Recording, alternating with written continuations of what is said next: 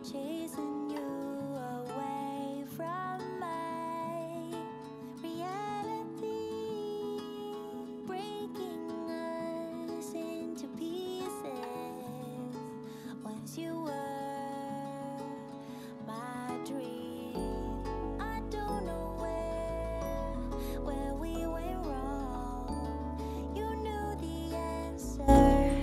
Good morning. I'm going to show you my OOTD before I take it off. So this is what I have had on today, with my bag from Miss Pap. Miss Pap, I'll link them below. Coat, jeans and shoes. So this top was part of a what are you squeaking for? Huh? What are you squeaking for?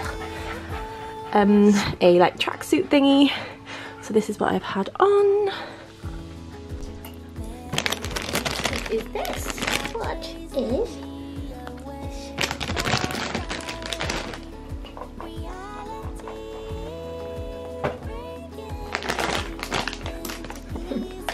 these are little dried fruits.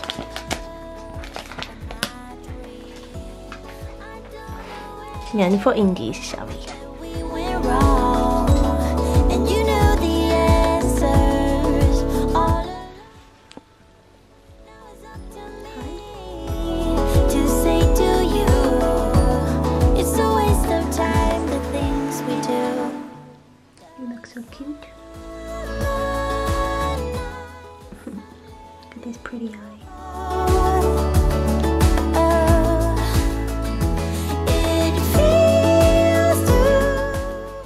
Hi guys, I have no idea where I left the vlog the other day, but I am just putting my shoes on to go to the vet with Peter and Pierre because they've got a little bit too friendly recently. So I need to go and have a look and see. This is like a little post-op kind of appointment, just to see if like they're heavy enough to have the anaesthetic, because I really can't do this, do my shoe up right there. When they last had their vaccinations, they were under 1 kilogram, and the vet was talking to me about neutering and said, oh, because they're under 1 kilogram, they're like too little to have the vaccinations. So, not the vaccination, sorry, the you know what. So I don't know why I can't say it, it's not like they can hear me. So because they've gotten a little bit too friendly recently, I do not want to be explaining that one in school to the children, so I'm going to have a little look and see if we can go and get that done. But this is the OOTD. I say OOTD, but it's like 3:30. So I've got on this jumper here from Miss Pap from the last haul that I did, which I will link below. I've got this trench, which I think was from ASOS, some white jeans and these shoes, which are from ASOS. And I'm also going to pair it with this bag, which is like the belt bag, which I'm not wearing as a belt today, from Miss Pap. Oh my gosh, language come out of my mouth. So I'm just going to put the little monsters inside the bag and we shall get going.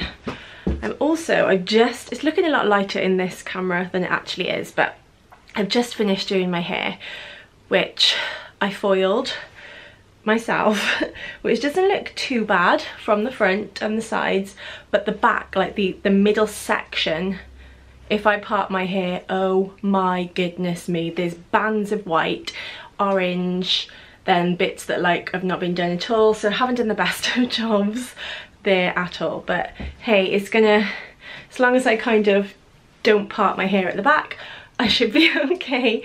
But let's get these bunnies inside the bag. I was just thinking, can I show you what's on here? There's nothing that you can't see on here, it's a mess. So I'm just going to move this and put these into the bag, and then we can clean this when we come back. Hello everybody, I have got an awful lot to catch you up on. Well, let's start with, I just did some filming and You know when everything can go wrong? Everything went wrong. So basically my microphone ran out of battery, so halfway through, and I didn't even realise. So I ended up filming on the microphone on my camera, so goodness knows how that's going to come out. The battery went on the camera as well, and I only have one for that one. So I had to stop halfway, run up and hope that like the rest of my makeup stayed, because I hadn't like set it or anything.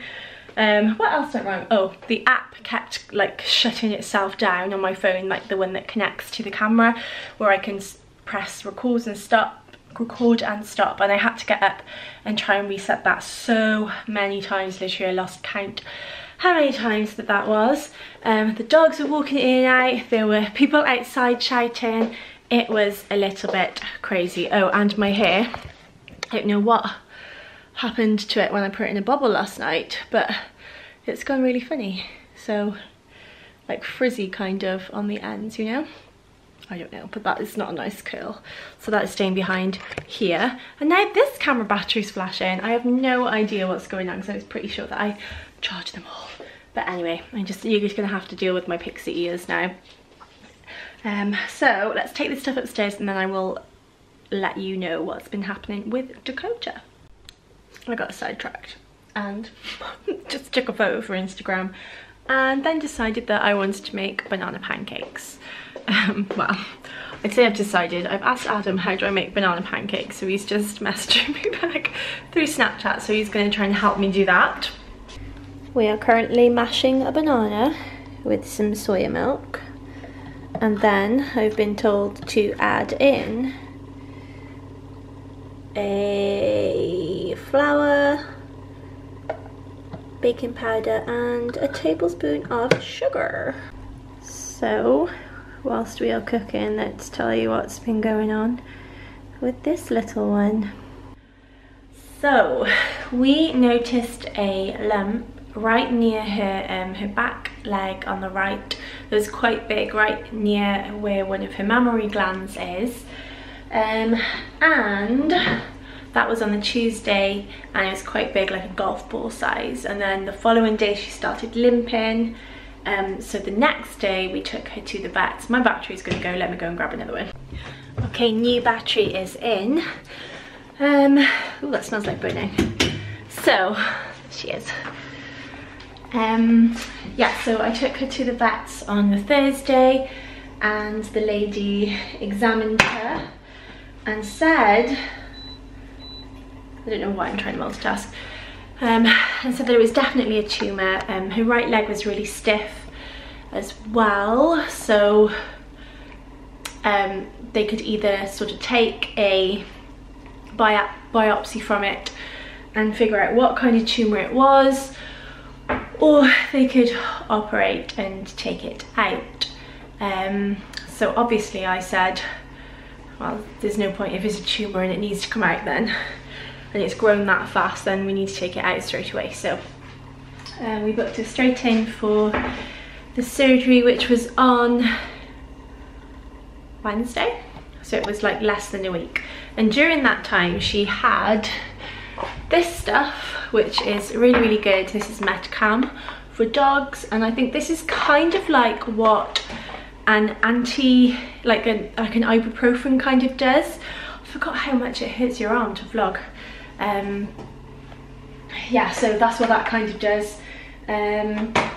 Stops with like the pain and like the swelling and things. So we were sort of preparing ourselves that we might, I can talk about this all now because it's all done and I feel fine, but at the time I was very, very emotional, and because we were preparing ourselves because we thought that we might lose her. They told us that they would do the x-rays first and take the bloods as well to see if she, oh my god, my brain is just so fuzzy, to see if there were tumours anywhere else in her body, because if there were anywhere else, then that would mean that there would be nothing else that they could do.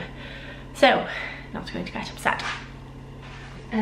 We just sort of didn't know what was going to happen, so I took her there then on Wednesday morning, and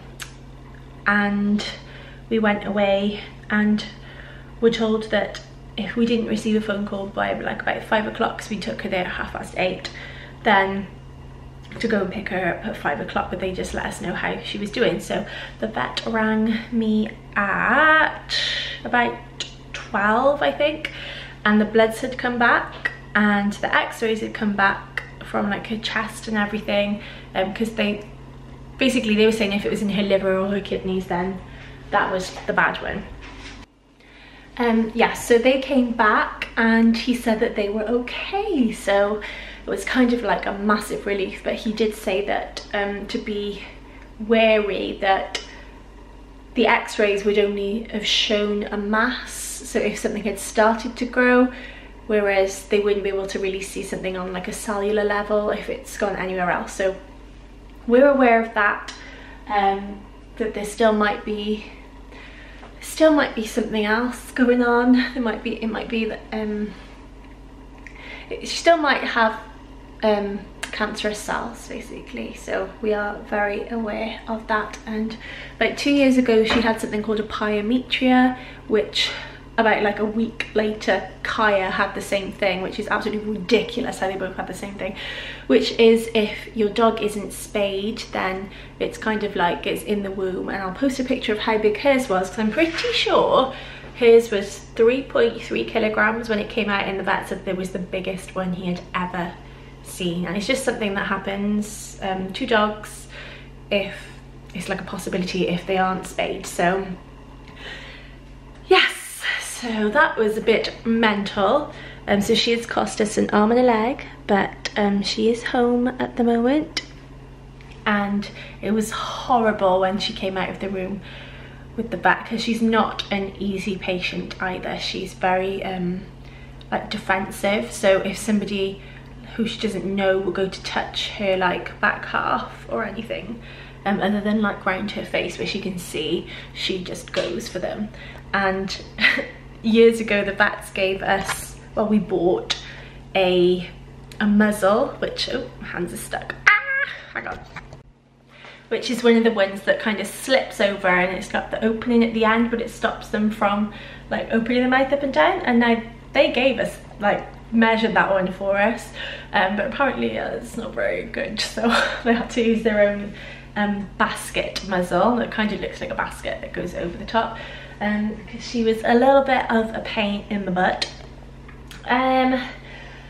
but she is good. But yeah, when she came out of the room with the vets and her back legs were sort of like dropping because she couldn't walk, she was still sort of under the influence, and like she had all sort of tears like black like this, and oh, it's horrible. But I slept downstairs with her for the first night, and the sounds that she was making was absolutely horrible. But she's now got a tire on, haven't you, baby? And this is obviously where they put like the drip in to make sure she was okay. And she's grabbed this horrible thing on, and I can't really get to where it is to show you, so I will try and show you a little bit later. But it's really big. We went for a checkup the next day, and they said, oh, I'm sorry, baby. They said it's a little bit red, it's a little bit bruised, which obviously from surgery is expected, but a little bit red, possibly where she's lying on it. And they were concerned because she hadn't eaten that night or the next morning. So we had one of the cans of like the bland food, and because it smells really nice, because she has dry food normally, which is very good quality dry food. It's Taste of the Wild, if you want to have a little look. It's good stuff. It's better than like Eukanuba, which we used to feed them. Yes, so she did eat that, and then she's back on her normal food, so she's eating fine now. She slept really well, so I managed to sleep last night up in my bed, which was great because I slept properly. She's really bored though. She's making lots of noise, like she just doesn't want to be in the house because she can't walk properly. It's going to take her about, well, they said a few weeks for her to be better. I kind of feel like she knows what I'm talking about as well, because she's like staring at me funny. yeah, is there anything else I need to update you on? Just cost an awful lot of money, which we're really hoping that insurance will pay some for, because she's insured. But they were really funny about like paying out for the pyometria, because she obviously, sometimes they say it's preventative if you get them spayed. But yeah, so this wasn't a preventative thing, this is just something that happened. So we are hoping, because I'm like a lot of money down now, so probably no holiday this year, let's say that. But I would much prefer to have this one still with us, and hopefully there's nothing left in her, but we do know that there may be. He said when he got in there that it wasn't like a simple kind of tumour either, so if like she's laid on her tummy and this is the tummy and then this is sort of the mammary gland, it was like a golf ball on top, say, and then underneath the skin it went like that, but then to the side of it was like another one sort of attached, and it wasn't round either, they was all sort of like jaggedy and quite a pain to remove apparently, like all within the fat. And this one's now shouting again, but yes, she is okay. This one is a pain. Kaya was missing her a lot when she wasn't in here for like the half a day, but she's a lot better now. So let's make some of this. Guys, I accidentally just made a giant pancake. Well, that's my shocking attempt at banana pancakes. And my fruit's going really furry, so yep. Oh, I just had a sneezing fit. I'm just upstairs now and I'm about to edit the footage that I took downstairs, but I wanted to really quickly update you on, why does this look red here? My hair is such a mess today. Really quickly, oh my gosh, update you on where we were food wise as well, because it's been such a super long time since I've vlogged properly and spoken about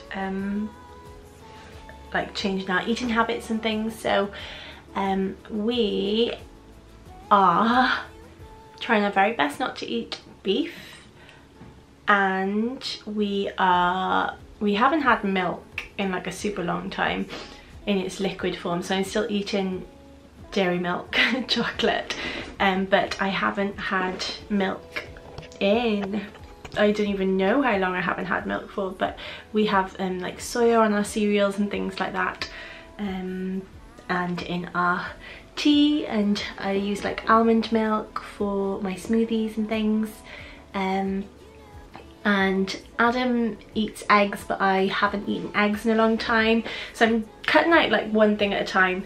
Not to, I don't think you should ever, never say never, but I'd like to be mostly plant-based, so I'm just cutting sort of one thing out at a time and finding substitutes, instead of like I originally did, which was try to do it all, and I was just like, I can't do this, it's just too crazy. I didn't have enough knowledge of anything, so yeah, I'm just slowly educating myself, and this is where I am at the moment. Yeah. I can't think if there's anything else, so yeah, no eggs, no milk unless it's in chocolate, and no beef. Yeah, little fish, but not a lot of fish. But anyway, I am going to start editing the first beauty basics video, and that will be up Monday, hopefully tomorrow, and I will see you then. Thanks guys, subscribe if you aren't already. See you soon, bye. And so should you.